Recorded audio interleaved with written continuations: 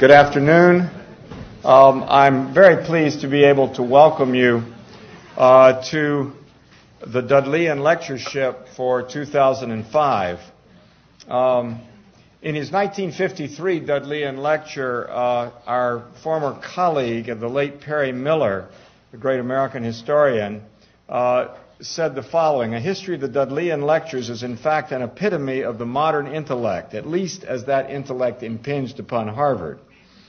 And indeed, the list of names going back in the Dudleian lectureship reads like a who's who in scholarship. It is Harvard's oldest endowed lectureship, established in 1750 by the bequest of Paul Dudley, 1675-1751, who graduated in 1690 from Harvard College. The word on Dudley, according to Sibley's biographical sketches of graduates of Harvard University, is that he appears to have been a normal undergraduate with no unusual finds and only one large bill for broken glass. So, auspicious background to the donor of the to the name that we have for the Dudleian lectures. Dudley, however, came along a bit after leaving Harvard and eventually served as Attorney General and Chief Justice of Massachusetts.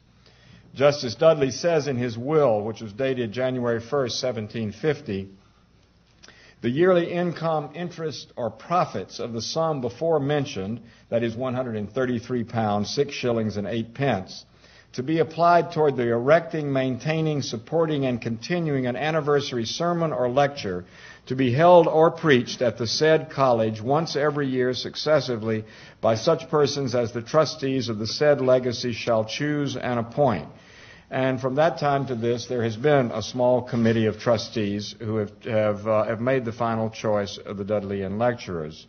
The will ends with this note: postscript: "Let him that preaches the last lecture before mentioned be a sound, grave, experienced divine, and at least 40 years of age. And let those that preach the several lectures aforesaid have their stipend or pay given them as soon as may be." So I trust that we're still going to manage in all of these matters to meet the terms of the donor.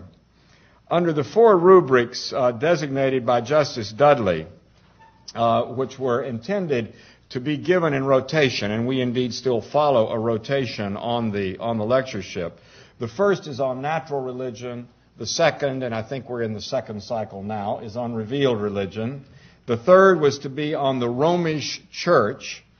And the fourth on Presbyterian or congregational ordination, now known as the validity of non-episcopal ordination.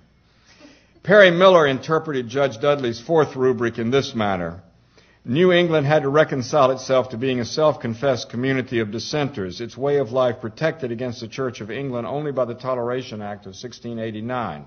Hence, Judge Dudley wanted the 4th lecture to defend the validity of congregational or Presbyterian, that is, non-episcopal ordination, so that students should be immunized against the doctrine of apostolic succession." And indeed, I should say about the third of the lectures, before I finally turn to let our speaker be introduced, because I think this may be of interest, that the Romish Church lecture gave problems even at the beginning of last century, not only as it would probably at the beginning of this century. And in fact, at the meeting of the trustees on May 31st, 1911, the president informed the trustees that the corporation had desired him to use his influence with them to omit the 3rd Dudleian lecture on the idolatry of the Romish Church, their damnable heresies, and other crying wickednesses, which is a quote from the original lectureship. So this was removed. This was appropriately removed. And we were also instructed to provide the other 3 lectures in rotation in the stead of the 4. It was therefore voted that the trustees concurred in this arrangement, and since that time we have had 3 Dudleian lectures in alternation, with quite, as I said, a distinguished list of people. Just in recent years, scholars and thinkers and public figures as distinguished as Beverly Harrison, Gustavo Gutierrez, Rosemary Ruther, Nicholas Woldersdorf, Alastair McIntyre, Margaret Mitchell, and Syed Hossein Nasser have delivered this lecture. And it's a great pleasure tonight to have with us Miroslav Volf from Yale.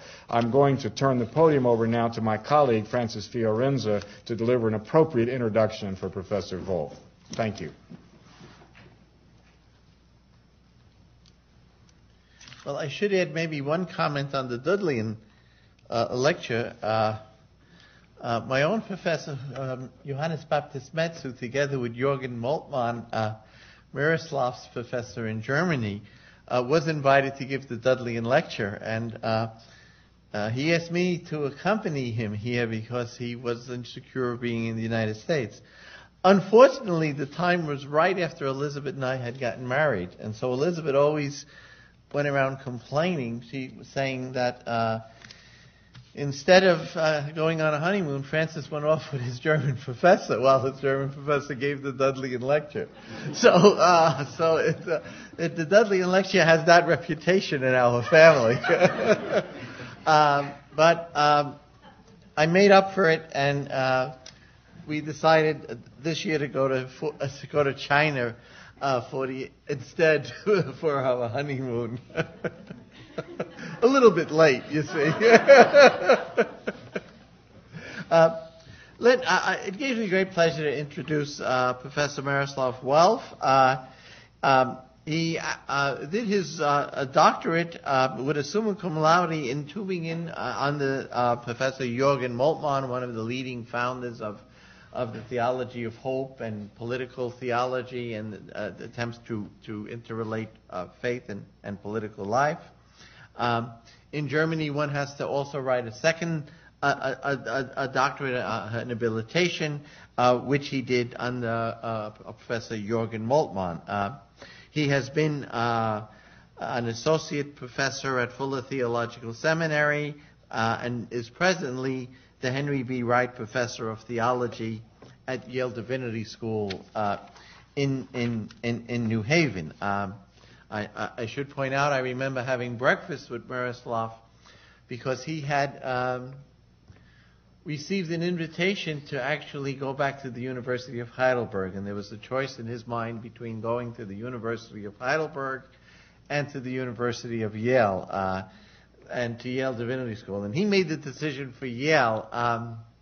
I think Heidelberg is such a beautiful city. That is the only flaw that I can see in Miroslav's theological and judgment. But I should mention that he did his dissertation on the transliteration of it is the future of work in the future, the concept of work with Karl Marx and its theological evaluation. And at that time, I had actually done a little bit of work on work, and Miroslav and I at an AAR meeting had a chance very early to meet and discuss the various theologies of work. It got translated into English, and The Work in the Spirit taught a theology of work. He is much more known for a couple of other important volumes. One of them, Exclusion and Embrace, a theological exploration of identity, otherness, and reconciliation. And reconciliation has almost become an important topic of theological reflection, and I would say that Miroslav's work on this is extremely important. He has then known an important work on the Trinity and community, in which he argues that one cannot understand different concepts of the community without taking into account the Trinity. That has been translated into English as After Our Likeness, the Church as an Image of the Triune God. And one can say there is a revival of Trinitarian thought in a lot of contemporary theology, and I think I say without any exaggeration that I think Miroslav stands behind that revival and has inspired it in many ways. And some of the current discussions about gift, etc., go back to some of the theological creativity of Miroslav. I should mention he's edited with Judith M. Gundry, The Spacious Heart, Essays on Identity and Togetherness, and so he has his wife is a fairly well-known New Testament scholar. I happen to know another systematic theologian who has a wife as a New Testament scholar. And he is presently working actually on the concept of memory, and I'm hoping that out of this talk we would get an insight into a future work that might deal with that topic. And with that, I introduce Miroslav.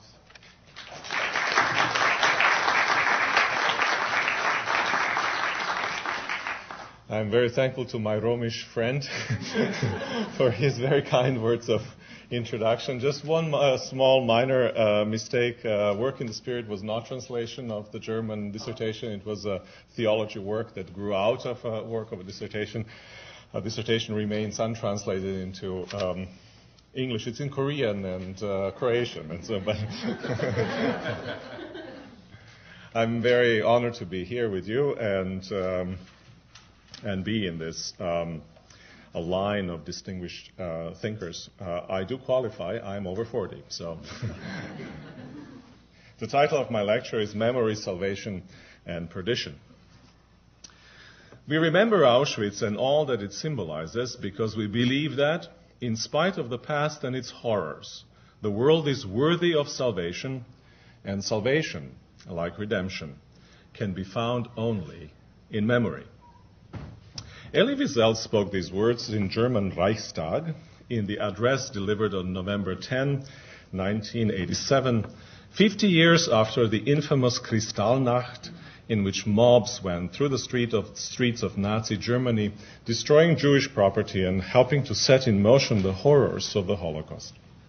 The words sum up a theme that runs like a red thread through Wiesel's work: the saving power of remembering wrongs that we have perpetrated or suffered. As he himself puts it, faith in memory's saving power, faith that it will heal individuals concerned and help rid the world of violence, is his central obsession. Among our contemporaries, Wiesel may be the one most obsessed with memory of wrongs and pain. But belief in the redemptive power of such memory is widespread today. Psychologists and novelists, historians and philosophers, cultural critics and politicians are repeating the injunction, remember, like a reassuring drumbeat. For many, the injunction to remember has the same foundational status as the call believe had for Protestant Christians since Martin Luther famously declared, "If you believe, you shall have all things." If you believe in Christ, you will be justified before God, insisted Luther. If you remember wrongs suffered and caused, you will find salvation in history, urges Elie Wiesel, and along with him, many of our contemporaries. It is almost as if for many today, memory has taken place once occupied by religion. But is memory such an unambiguous good? How strong is the link between memory and salvation? Isn't the memory of wrongs suffused with pain and suffering? Hasn't it sometimes pushed those who remember to inflict pain and suffering upon others? Doesn't it then have a link to perdition and not just to salvation? And if memory is integral to salvation, but can also lead to perdition, how should we remember for memory to be truly saving? In unfolding the relation between memory, salvation, and perdition, I will mainly consider the memory of wrongs committed and suffered. In addition to remembering wrongs and sufferings, we remember many other things as well. Stories from our childhood, adolescent dreams and disappointments, successes and failures in our work, history of our people, religious instruction, and so on. Though all such memories are central to who we are and how we live, I will not address them here. My theme is not memory in general, but memory of wrongs and sufferings. Moreover, I will examine here only the question whether such memory is in some significant sense saving.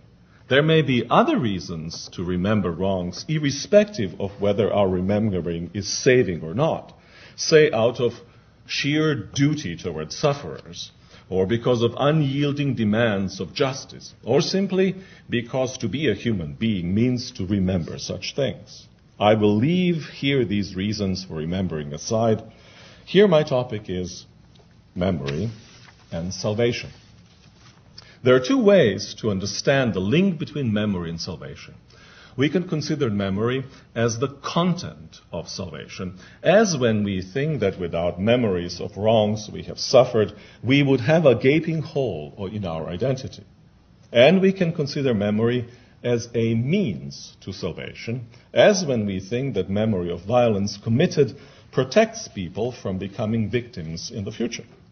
I will explore these two ways of linking memory and salvation in turn and devote two major sections of my lecture to each. So first, the pleasure and the pain of memory. Salvation lies in memory, argued Elie Wiesel. But it is not obvious that we should associate memory of wrongs with salvation or with anything positive for that matter. You'll pardon me if I'm autobiographical in these comments here, but the question of memory for me is very much autobiographical, and so some of it I hope will not be, too inappropriate, some of my memories. But here I go. I dread, for instance, the memory of long hours of terrifying interrogations to which the officers of the Yugoslavian army have subjected me in the winter of 1984. The reason is simple. It is painful to relive these experiences in memory. As long as it is remembered, the past is not just past. It is taken up into the present and given a new lease on life. If the experiences from the past are pleasant, their new life in memory will be welcomed, of course. Consider memories of Johannes, the fictitious author of Søren Kierkegaard's Seducer's diary. He is keeping the diary not just to record his past conquests, but to recollect them, and in recollecting them, make them an occasion for the second enjoyment, as he puts it. We may object that his conquests are exploitative and his memory compulsive, but from his perspective, an aesthete whose main goal in life is to make life interesting, the point of remembering is clear. Memory multiplies pleasures because it represents the original experience.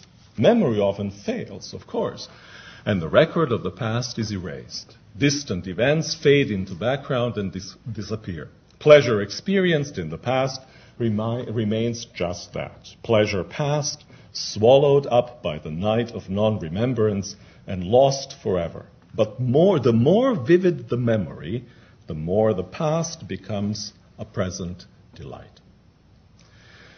Just as memory of pleasure repeats past pleasure, so memory of pain repeats past pain. The moment here in a flash, gone in a flash, does after all return as a ghost once more and disturbs the peace of a later moment, wrote Friedrich Nietzsche in one of his unfashionable observations entitled Utility and Liability of History. Consider traumatic memories. We tend to repress them when the suffering undergone seems unbearable. Yet often what was repressed resurfaces in flashbacks beyond our control. And then we experience anew the horror of past pain. Even if we doubt the reality of repression, as scholars increasingly do, the point still stands. To remember suffering endured is to keep one's wounds open. The larger the wound and the better the recollection, the more past pain and present merge, the more past and present merge, and past suffering becomes present pain. If memory repeats and revives the original suffering, how could salvation lie in memory?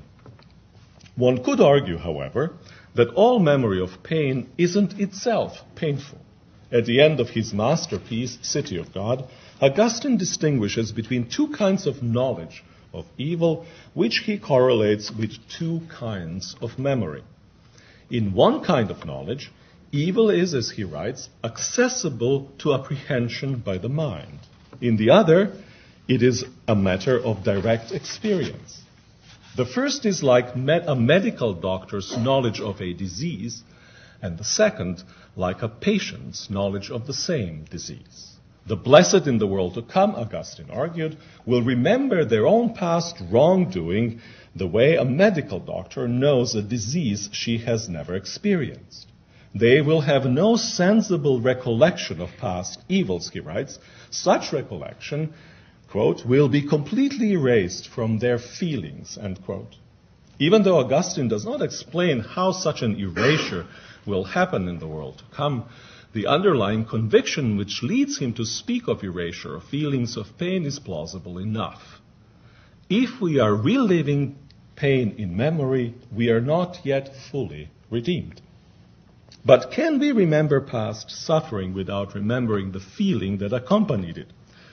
Depending on the mood, I can either remember my father's funeral simply as a fact, or can feel deeply saddened by the thought of the disappearance of this extraordinarily good man from my life.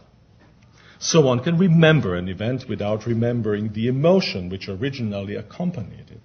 But a memory without such an emotion is a significantly altered memory. As Avishai Margalit argued in Ethics of Memory, sensibility, or the feelings that are tied to the events remembered, is an essential component of a memory of an event whenever the feelings are part of the original experience of the event. I quote, "The amazement and horror in watching the collapse of the Twin Towers in New York, let alone of being there, is the kernel of the memory of the collapse and not ketchup added on top of it. Memories of suffering undergone with no corresponding feelings of pain or deep sympathy involve forgetting at their very core. I can remember my dad's funeral without sadness only if I let forgetting of the emotional dimension of the event alter my remembering." This is, in fact, exactly how Augustine thought about the matter. The two ways of knowing evil, knowing by apprehension of mind and knowing by experience, have two corresponding ways of forgetting evil, writes Augustine. The learned scholar's way of forgetting is different from that of the one who has experienced suffering. The scholar forgets, as we all know, by neglecting his studies. The sufferer by escaping from his misery. With this distinction of forgetting in mind, forgetting of facts, and forgetting of misery, Augustine then claimed that past evils will be completely erased from their, meaning the saints', feelings. In Augustine's account, the life of the blessed involves not just memory of past wrongs, but also forgetting of how suffering and evil felt. With regard to salvation, the excision from memory of the pain endured is as significant as the memory of the event itself. If salvation lies in memory, must it then not be the kind of memory that at its heart includes forgetting of pain? For surely, as long as the pain is felt, salvation cannot be complete. May I grab a glass of water here?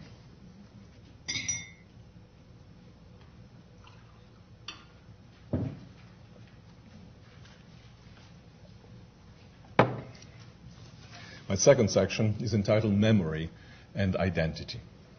But maybe we should not be so preoccupied with memory's pain, at least not before we have reached that state of the blessed whose memories Augustine wanted to purge of any sensible recollection of evil. For memories do not merely cause pleasure or pain, they also decisively shape our identities. In our private persons, we are much of what we remember about ourselves. I am who I am because I remember having lived in Novi Sad in communist Yugoslavia, having done this or that mischief, or having been laughed at school by students and teachers alike because my father was a Pentecostal minister. Similarly, in our public persons, we are what others remember about us. I am who I am on account of what my parents remember about my childhood, or how my colleagues have come to view me on the basis of their memory of my actions and reactions, or how my readers remember my books and articles. Memory, the argument goes, is central to identity, to the extent that we sever ourselves from memories of what we have done and what has happened to us, we will lose our proper identity. If suffering was part of our past, Pain will be part of our identity. We need to embrace our memories along with their pain. Otherwise, we will not be true to ourselves. In that way, salvation lies in memory insofar as that memory protects us from distorting our very selves and living a lie. But what exactly is the relationship between memory and identity? Let's accept for a moment that we are, to a significant degree, what we remember. Don't we remember many widely discordant things about ourselves?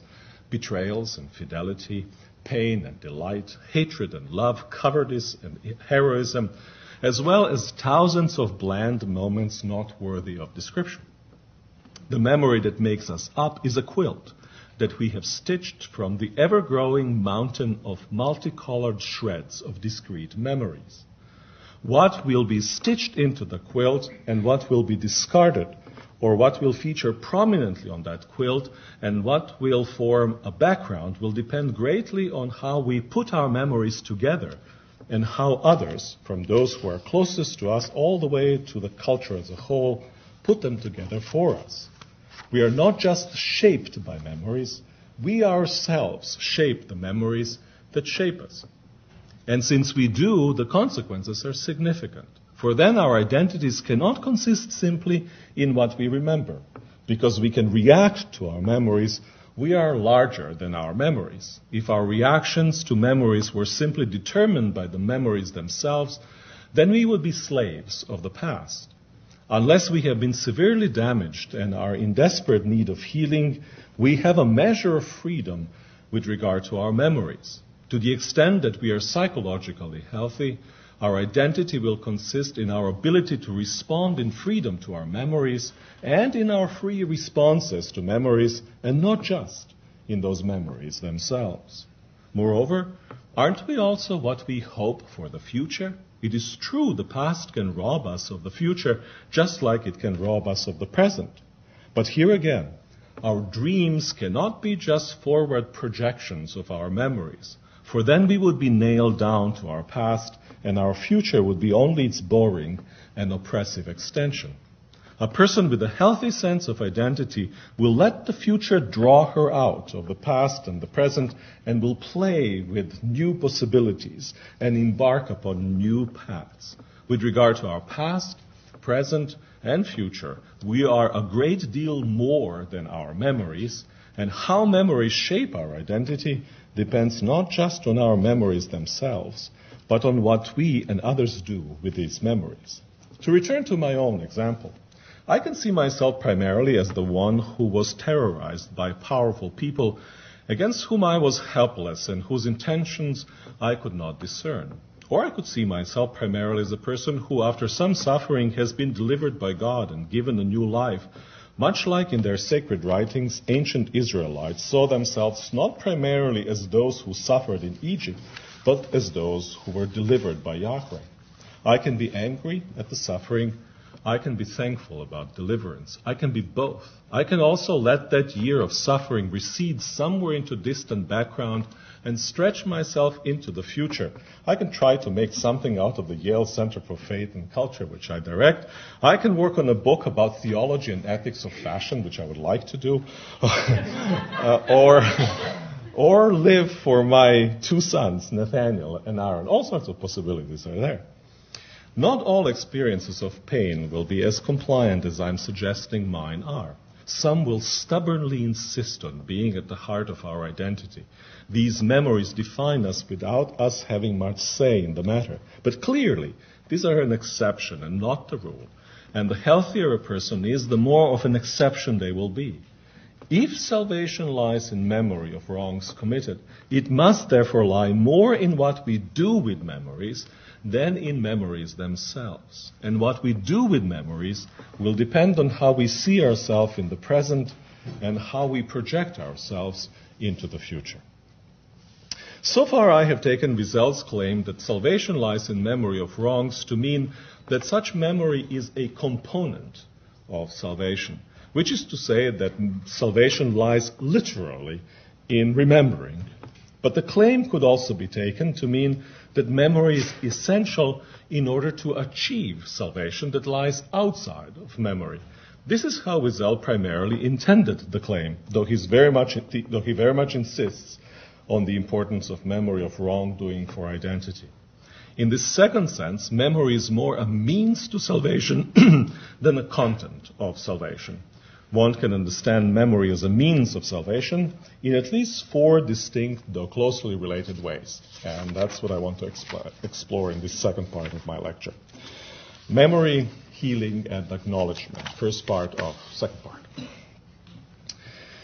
One way to think about memory as a means of salvation is to relate it to personal healing.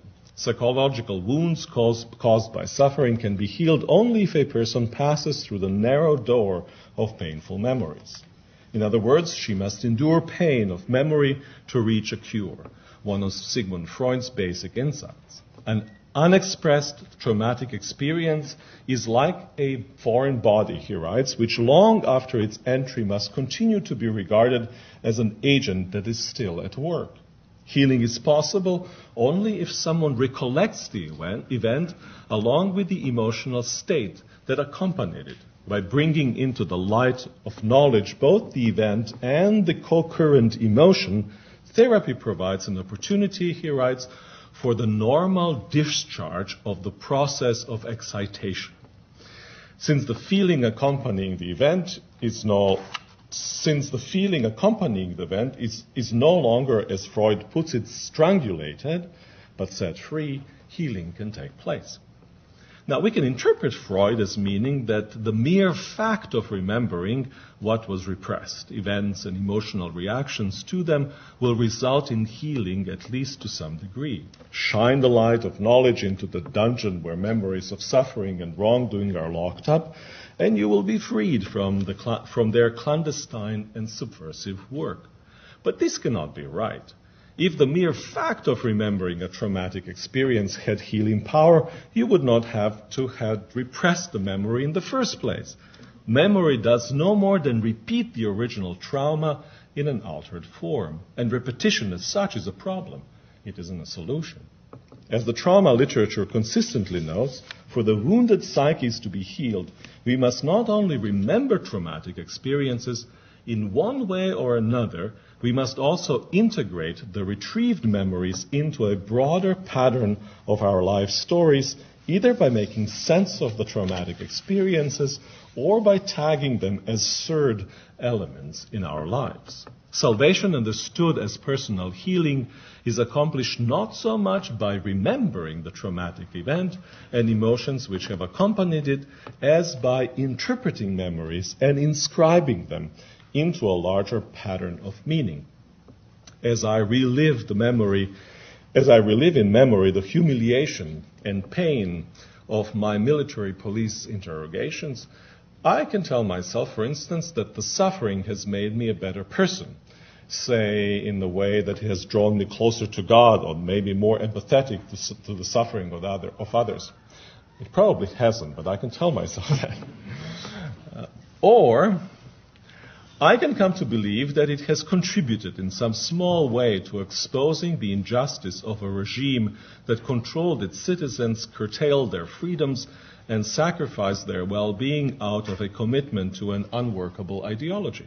In either case, healing will come about not by remembering, but by seeing memories and the experiences they hold in a new light. Put more generally, the memory of suffering is a precondition for healing, not the means of healing itself. The means of healing is the interpretative work a person does with memory. A second way to understand memory as a means of salvation concerns acknowledgement. The interrogations to which I was subjected would not have been possible without cooperation of my fellow soldiers. They sought to lure me into conversations about politically sensitive topics. Pacifism was one of them, and I was a pacifist. And provided me with literature potentially subversive to the communist regime to elicit my responses, which the police then secretly taped. To those familiar with what was going on, to those not familiar with what was going on, these soldiers would have looked like perfectly decent human beings, and yet they were willingly participating in an attempt potentially to ruin the life of an innocent person. If no one remembers a misdeed or names it publicly, it remains invisible. On one level, the victim is not a victim and the perpetrator is not a perpetrator. Both are misperceived because the one's violence and the other's suffering go unrecognized. A double injustice occurs. The first when the original deed is done, and the second when it is made to disappear. The injustice of concealing wrongs fuels the strong urge of many victims to feels a strong urge many victims have to speak about their suffering. Because the act of public acknowledgement and public remembrance, the act of public remembrance is an act of acknowledgement, it is therefore also an act of justice. This holds true both at personal and broader political levels. Commenting on the work of South African Truth and Reconciliation Commission, André de Troyes writes, "The victims of political killings cannot be brought back to life, nor can the harm and trauma of torture and abuse somehow be negated. What can be done, though, is publicly to restore the civic and human dignity of those victims precisely by acknowledging the truth of what was done to them." This was the function and purpose of the victims' hearings, where people were enabled to tell their stories and to have them publicly acknowledged in non-adversarial procedures. Acknowledgement is essential to personal and social healing. Notice, however, what acknowledgement means here. It doesn't mean victims' unqualified remembrance, but the truth of what was done to them. No doubt, our first duty is simply to attend to victims' experiences and memories as they present them to us. But ultimately, we cannot put aside the question of truth. Scholars who study memory are unambiguous. Memories are notoriously unreliable. There is no reason to think that victims' memories are an exception. The victims often do remember correctly. The pain of their undeniable suffering and an understandable rage can easily distort their memories. My own memory of interrogations by Captain Goranovich and his superior is a case in point. As I've remembered and occasionally retold the story, the interrogator's brutality has tended to grow, even as basic facts remain the same. I would conveniently leave out the fact that my fellow soldiers did not act out of malice, but out of desire to please superiors in exchange for small benefits like longer hours off base. I found myself portraying perpetrators as greater villains than who, in my better moments, I knew that they in fact were. I was unjust toward them. And injustice is the proper term here, even if we do feel reluctant to suggest that a victim may be guilty of it. If victims' truthful stories are a form of justice, then their deceitful memories must be a form of injustice. And an unjust memory of wrongdoing is not a means of salvation. Truthful, and therefore just memory is. Untruthful memories add to the evil they're intended to subtract from. My final section, memory, solidarity, and protection.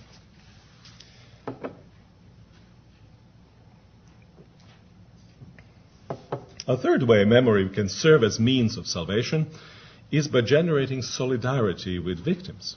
Remembering suffering awakens us from slumber of indifference and goads us on to fight against the suffering and oppression around us. Or so the argument goes. To struggle against evil, we must empathize with its victims. And to empathize with its victims, we must know either from experience or from witnesses' stories what it means to hunger, thirst, shiver, bleed, or tremble in fear. The memory of past horror will make us loath to accept it in the present. Yet it isn't clear that we must recall past wrongs in order to struggle against present ones, or that such recollection invariably leads to fight wrongdoing. Take, for example, someone who has not undergone a major wrongdoing himself, but who relies instead of witnesses of past wrongdoings. Can that memory motivate him more than vivid portrayals of present suffering can? It seems that when it comes to motivating persons to struggle against wrongdoing, we can safely let go of the memory of distant suffering because reports of fresh sufferings are plentiful. Though memory of past suffering may stimulate empathy with today's victims, such memory may not be necessary or even the best means toward that end. Thus, remembering suffering does not seem indispensable to generate solidarity. Or take someone who herself has been wronged in deeply painful ways. Her indifference to another's suffering, precisely on account of her own, is also a possible, even reasonable response. Why should she, of all people, add the burden of caring for others to the burden of nursing her own wounds and mending her own shattered life? There are good answers to these questions, but they don't lie in memory itself, but in the broader set of convictions about the nature of reality and our responsibility in it. Though memory of our own suffering can be a motivating force to alleviate others' suffering, it can also turn our eyes away from sufferers. By itself, memory of wrong seems insufficient to generate solidarity. Finally, trauma literature consistently warns that those who have suffered violence are prone to repeat the act of victimization, either as victims or as perpetrators. Someone who was physically abused as a child may repeat the act as an adult, caught in the cycle of victim and perpetrator. Memories of wrongs committed against a person may create new victims rather than generate solidarity with existing ones. To be a means of salvation, memories themselves must be saved. When it comes to generating solidarity with victims, memories of wrongs may be expendable, are certainly insufficient, and are potentially dangerous. They can engender empathy and mitigate against oppression, but they also can lead to indifference and even trigger renewed violence, hardly means of salvation. The fourth and final way in which memory can serve as a means of salvation is by serving to protect victims from further violence. As Elie Wiesel puts it in his noble lecture, from his youth on as a survivor of the Holocaust, he believed that memory of evil will serve as a shield against evil, that the memory of death will serve as a shield against death. Though Wiesel describes this belief as existential and not based on controlled observation, at least in one of its aspects, the belief seems immediately plausible. A notable feature of evil is that it seeks to cloak itself with the mantle of goodness in order to hide its true nature. Whenever he can, Satan, to use the biblical imagery, will appear as the angel of light precisely to enhance his satanic work. Evil thrives when it is concealed and languishes when it is exposed. When the light of memory is directed on an evildoer, she and others like her are likely to retreat out of fear of exposure. When the light of memory is switched off, more wrongdoing is likely to follow. It would then seem that memory's power to serve as a protective shield for victims is undeniable. And yet even here, things are more complicated than they at first appear. Though in many cases memory can rein in evildoers, in other cases it may goad them on. Persuaded in the rightness of their abominable cause, some evildoers commit atrocities in order to be remembered. This is in part the motivation of terrorists, or at least their search for publicity appears so motivated from the perspective of those who radically disagree with them. The memory of their deeds is their glory, which is why in many ancient cultures, including Israel, blotting out the memory of perpetrators was not a crime against victims, as we are inclined to think today, but a punishment against tormentors. A more significant problem with the protective function of memory than its occasional opposite effect is that protection itself can be a deeply problematic endeavor. As victims seek to protect themselves, they're not immune to becoming perpetrators. Indeed, as the deft and gloomy aphorist Emil Cioran has observed, the great persecutors are often recruited among the martyrs not quite beheaded. Memory of their own persecution makes them see dangers lurking even where there are none.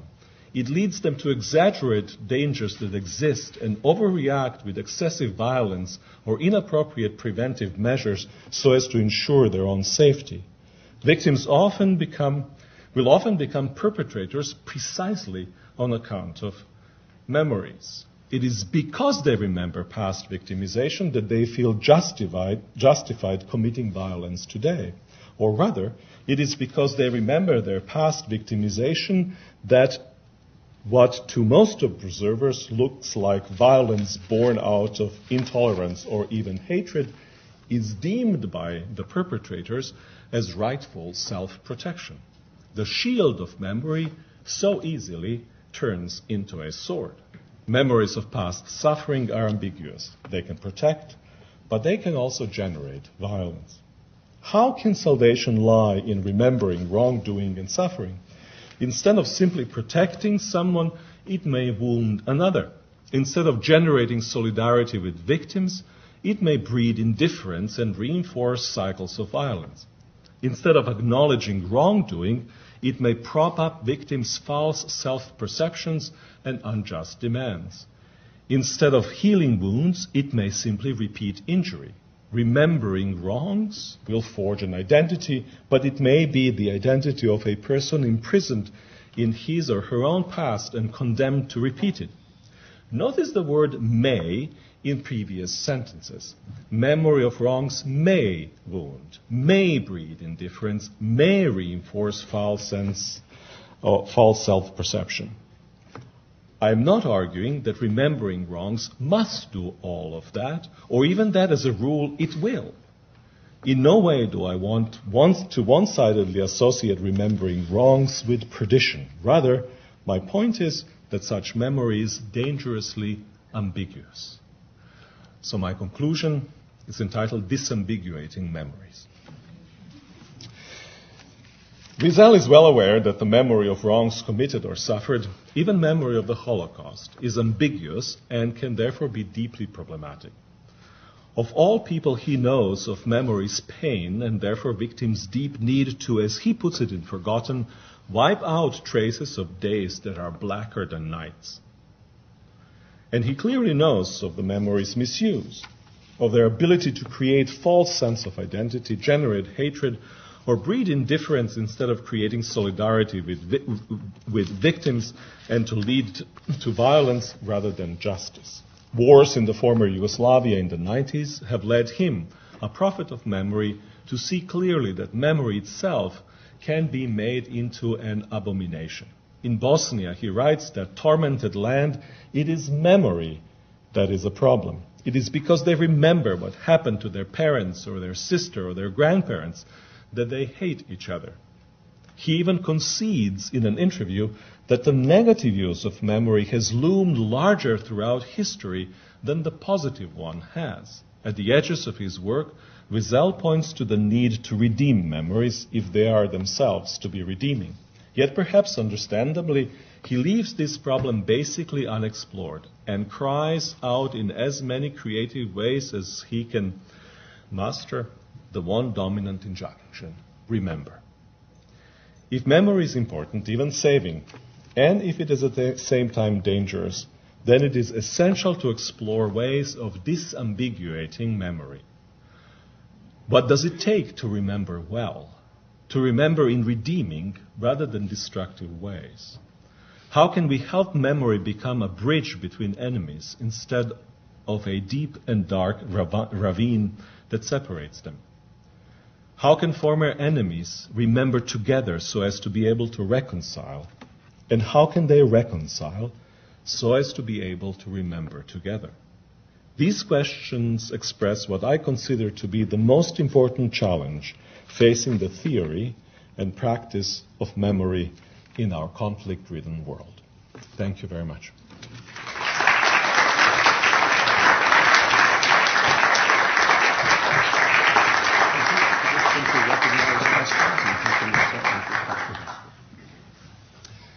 I'm instructed to recognize questions and field them myself. So there you go now.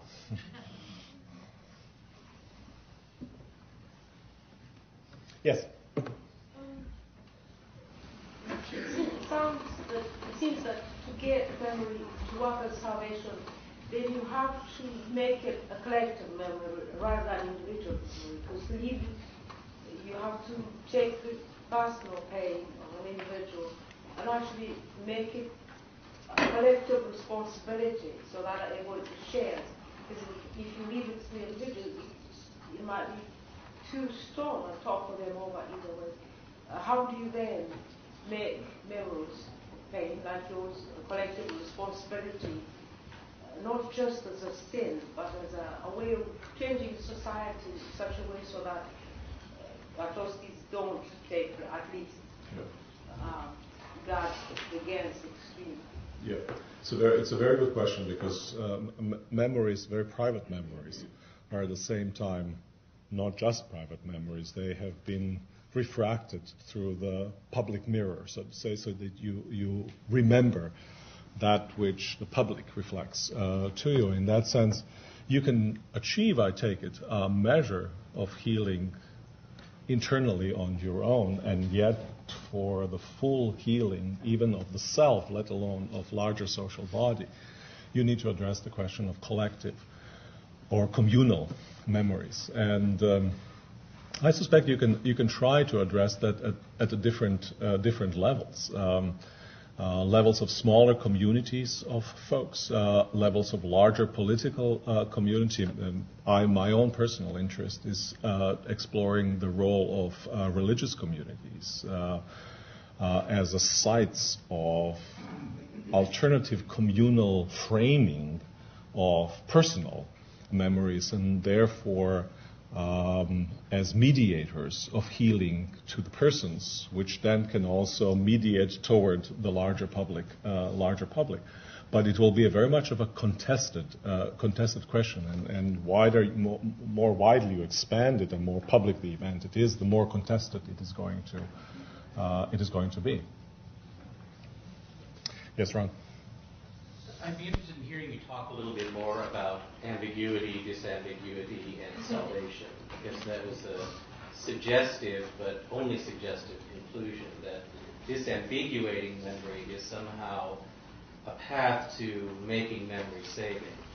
And you clearly can't admit that the kind of complexity and the sensitive exploration that you did of precisely the ambiguity of memory is something that should be given up. It somehow, it seems to me, has to be maintained. And so it's not quite clear what work that DIS is doing here to me for the saving quality of this suggestive conclusion, because there is a sense in which you don't want to give up. It's the very complexity of the kind of path you've taken us on that is in part, it seems, I would have thought the message was, it is in part the means to transforming memory into something saving. So disambiguating strikes me as, on the face of it, too simple, and so it would be interesting to hear you talk about it a little bit more. Yeah, thank you for that question.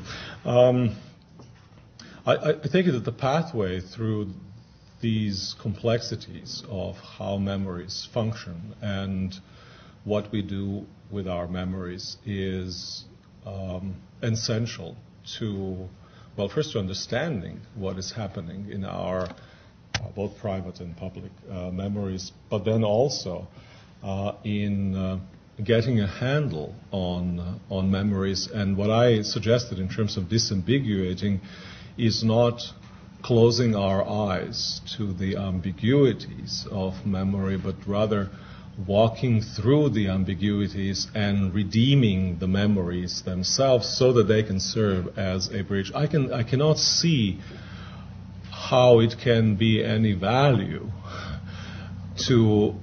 I can see how it can be value to be aware of the dark sides of memory, but I can't see how it can be of significant value to prop them up, right? The exposure which I was undertaking is a preparatory work to explore the possibilities in which a person might be able to, say, just on one element, which I was saying, strive to remember truthfully rather than to give herself or give himself up to kind of the play which memories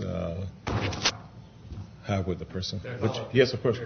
One of the things I was thinking about is how you then might work with, in the context of Christian theology, with the symbols of cross and resurrection in relationship to the question of ambiguity and disambiguity. Because if one thinks of the gospel narratives about the appearances of Jesus, the bodily appearance continues to have the stigmata, even though the body has been transformed in some fashion. So it's that element of continuity, even though it's overcome and triumphed over. I'm looking to see how that works out in this vision that you're setting before us. It's how the wounds continue, even though they no longer are painful. Yeah. I don't think the disambiguity memories in that sense means kind of the removal of the negative from the memory. Not yet. Need not be, right? The presence of the negative in the memory does not necessarily entail the negative function of that memory. Right? And I was interested in exploring the function of that memory. Now, whether to some extent we ought to share a dimension of Augustine's vision where the presence of the negativity itself in a certain form is problematic for the full redemption of a person who remembers.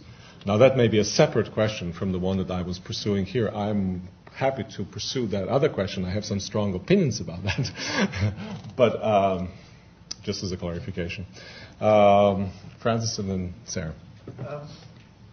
I was wondering how much, whether you've done reflecting on the absence of memory and how one overcomes it. Let me give you an example. I think about it all the time. In Germany,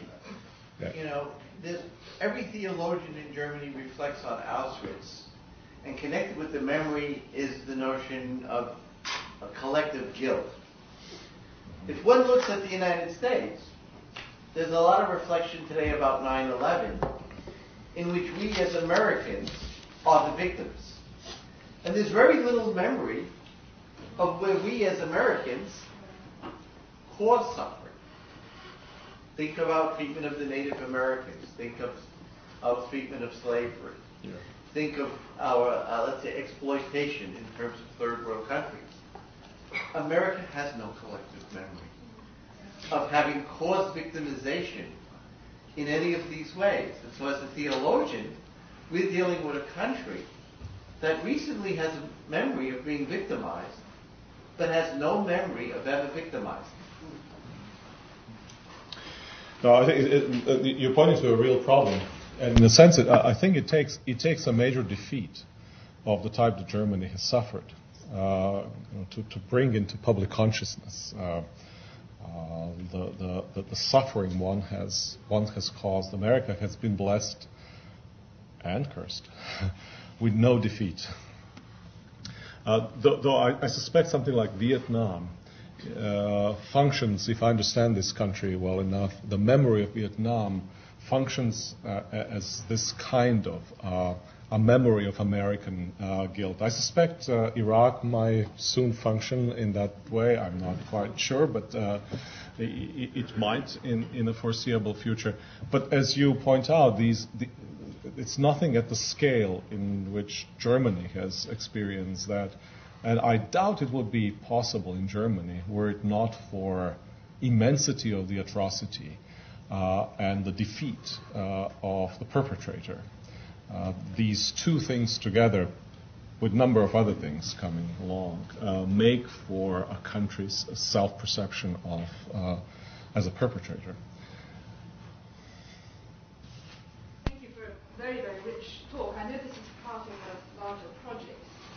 A two-sided question. You said actually rather little about God in relation to memory. And I'm wondering whether you think of God as having some particular relation to memory. Do you have a theory in your theological anthropology of how the memory relates to other parts of the self, the intellect, the will, to use an Augustine triad, you have a fully formed theological notion of memory? Because I think you spoke as if we all knew what memory was.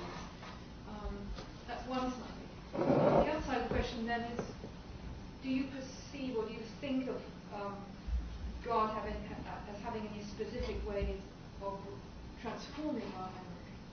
I mean, are there practices in relation to God that could be utilized to transform our memories?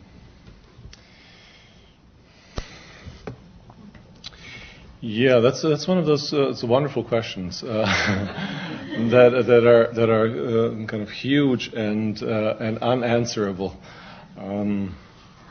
I've given a lot of thought about how God or religious practices in my own tradition, how Christian religious practices may function as healing instruments, all the while knowing that these very practices also have served as also deeply wounding memories upon and causes would be too strong of a term, but at least served as an impetus, not just to heal, but also to wound. I do think that that is essential for. For instance, my account of anthropological account is significant here because without a developed anthropology, for instance, an anthropology which sees the identity so closely tied with narrative, and in particular with the past narrative, seems to me to have great difficulties with dealing with the question of memory. I have a rather different account of memory, or of identity. It seems to me that memory functions in terms of identity is much more fragmentary and fragmented. It seems to me that much can be cut out, incised, and we'll still rather ourselves, right? So from one angle, sorry.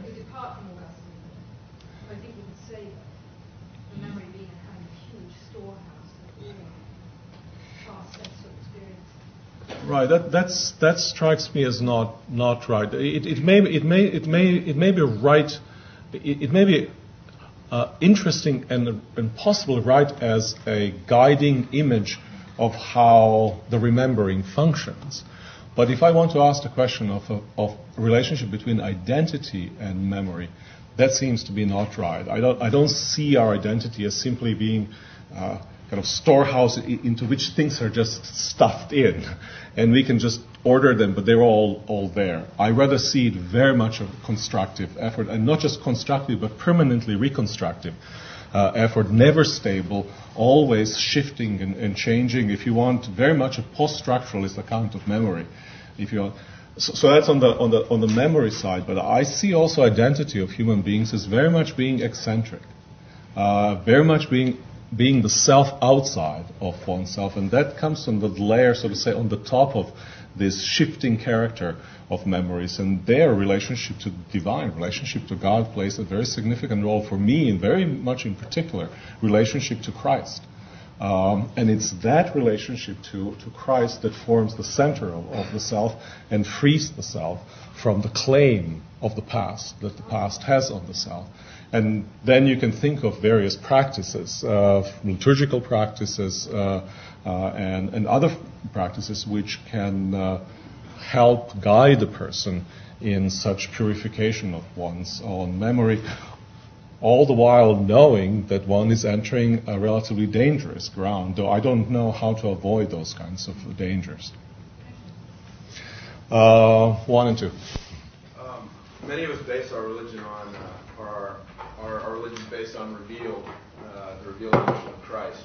But the way that Christ is revealed is not mediated to us directly, but through the gospel writers who are using their memory to get us the information concerning Christ. It seems like for you the fragmentary notions of memory are all right, but stuff that's false is bad medicine. It's no good. like you said, it adds to the evil rather than detracts from it. How much of this revealed religion do we have to make scientifically perfectly provable and push past anything that the gospel writers would have put in there as not just fragments that were misremembered, but as deceitful memories in order to paint a different picture of Christ?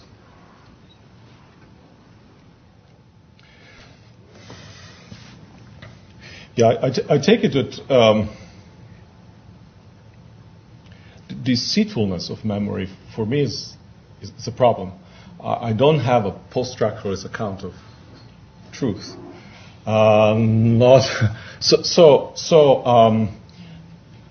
So fragmentary identities are quite all right. I think that's just about right because it's true. It seems to me.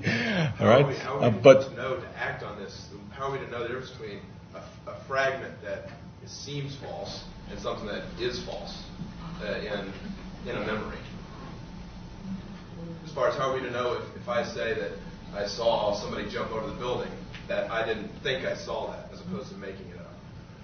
Well, I mean, if you stay simply with yourself, let me take that's a question B to the question A about the Gospels and the memories. I think that your first question is, I think it's a very significant one. To what degree do we have to, if we use the Gospels, as I clearly use them, I see a kind of a narrative structure of the Gospels, and I use them in some of the constructive work that I'm doing.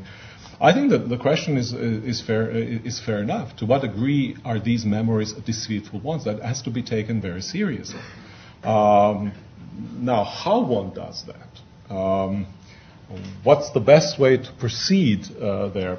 That's the contested field of historical study of the New Testament and its relationship to both the present text that we have and also to what the believing community may want to make out of that text. I think we need to embark upon that text. We cannot bracket it as an insignificant one.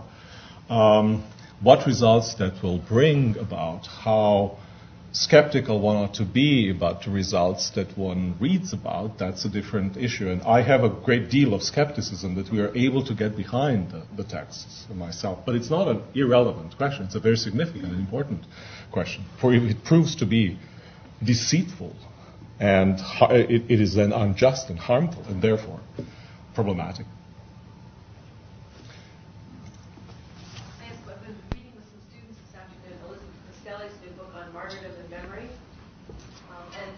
The argument there is the way in which the stories, early Christian stories of martyrdom constitute, in fact, make early Christian history as reconstituted as memory and so forth. And that coincides with other questions that some people have been asking about the way in which that becomes paradigmatic in some ways for painful memory and for pain and so forth to be read through that narrative, through that set of narratives, which themselves are also partly patterned, but not solely on the past narrative materials. So how does one go? We have a very strong paradigm, set of paradigms like that in tradition. How does one go about theologically critiquing that paradigm in ways in which that can be good and that can be very difficult? And I'm thinking, for example, of the way in which it's very difficult for that paradigm to talk about the victim being not always innocent or not entirely innocent, or the way in which that paradigm makes it very difficult to step into the position of the oppressor and read the paradigm as a need for repentance, for example. That's very interesting. I don't know the book, so I'll have to read it. But on the whole, it would seem to me that at least Christian narrative, kind of a larger story that's being told, ought not to make it difficult for a person to call into question both the innocence of the victim and the sort of the satanized radical evil of the perpetrator, because there are elements of that story, right, which militate so strongly against it. So I think the kinds of, say, Nietzschean sensibility about the victims,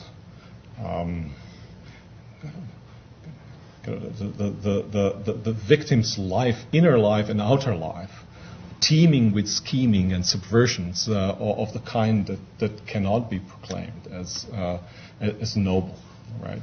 Let alone good. That seems to be not quite foreign to the tradition. I mean, of course, he gets it straight from Luther, right? He just drops certain elements of Lutheran understanding of radical sinfulness of human beings, simul justus et peccator, and gets it right there.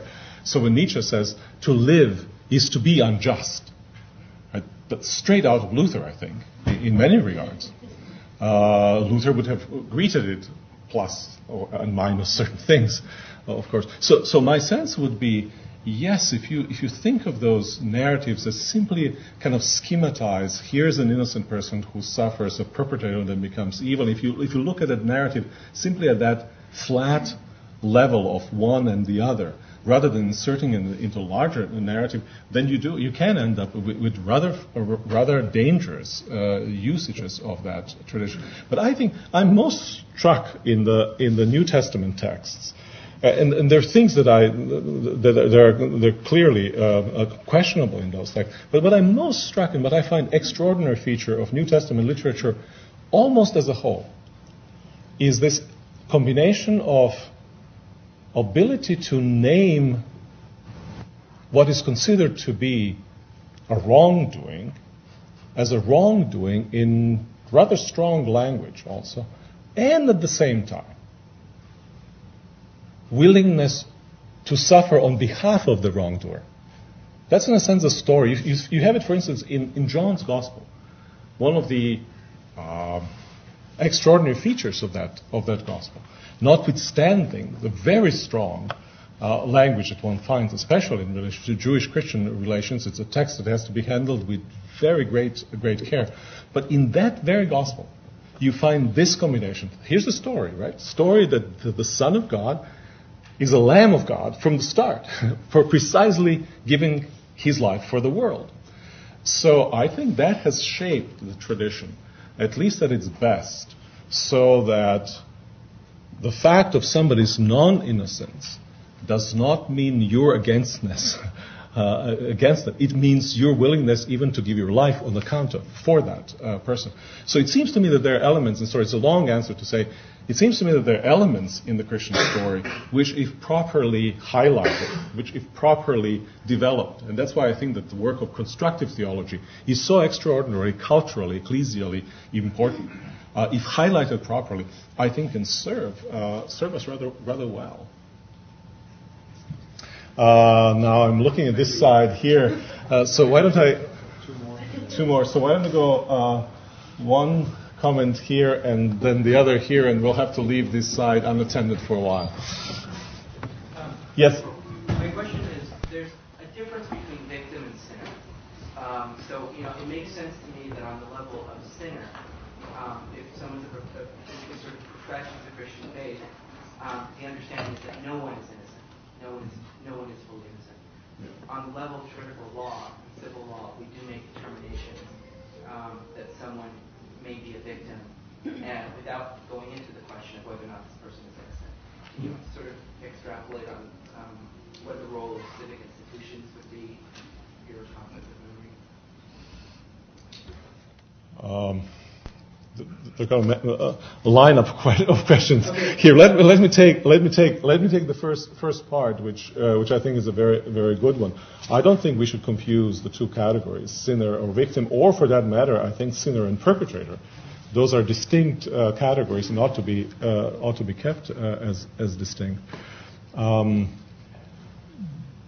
But the point that I'm making, I think the point that can be traced from Luther to Nietzsche, right, is that the presumption of innocence of the weak, the presumption of innocence of the victim, I don't think is a presumption that one necessarily ought to have. There are many cases in which victim is innocent. My sense is that the longer the interaction between victim and perpetrator has gone, and most of our violence is not haphazard act of violence on unsuspecting person. It is a long history of interaction. Longer you have that history going, the less likely you will be able to write a story of clear light on one side and clear darkness on the other side. You will have to write a rather murky story. Even if that murky story is there, though, some judgments you will be still able to make judgments of being a perpetrator, being a victim in particular cases. You just have to situate that in the larger narrative. I think in those kind of complex stories, I think we have to be very careful how we read stories and how we read our actions and even act in provisional way. I was just yesterday giving a lecture on forgiveness. And forgiveness, which seems such a magnanimous act toward another person, generous act toward another person, can indeed be a wounding, and you can wound a person by forgiving them, so that you need to be forgiven for forgiving the person, and you can do that partly because the complexity of the relationship in which a particular act is situated cannot be sufficiently illuminated so that you know, even in the best cases, what it means to forgive in that particular case. So that forgiveness is already participates in brokenness, and it's never, so to say, full and clean and pure.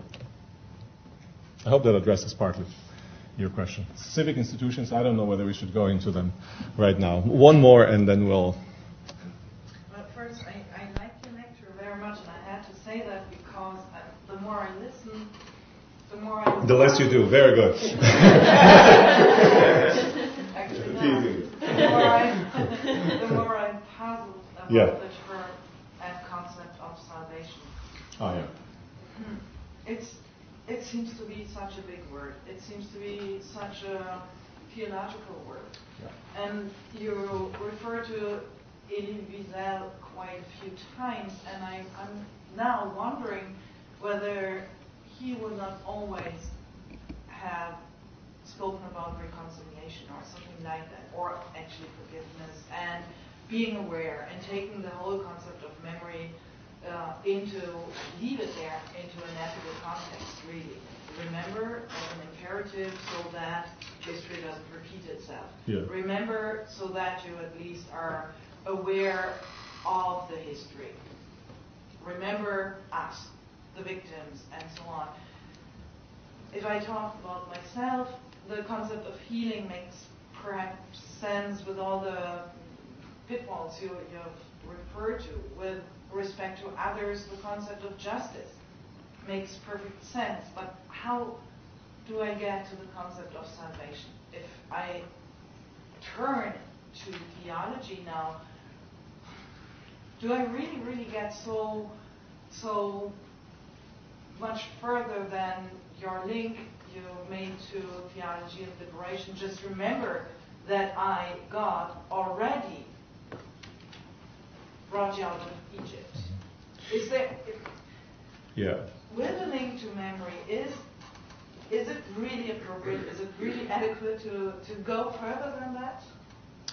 Yeah, and maybe the word salvation here was misleading because it suggests immediately, as this audience, maybe in particular, kind of fuller account, theological account, even as you suggest, of salvation. And I was using it in a much more limited, kind of Wieselian understanding of salvation, from which strict theological overtones, I think they're a distant background. And I think something like salvation or redemption, if I understand his work well, though I must say I'm no expert on Wiesel, I've read some of his work more as a backdrop person, a culturally influential backdrop person, not particularly because I think that he's particularly profound on memory, though he has interesting things to say, but because he is such a cultural icon and speaks, I think, what many people think about memory. So in that sense, he was significant for me. And then I So I was using redemption in this very much inner-worldly sense of the term, rather than giving it any theological depth. That'll come in some later chapter. This is an introductory chapter to it.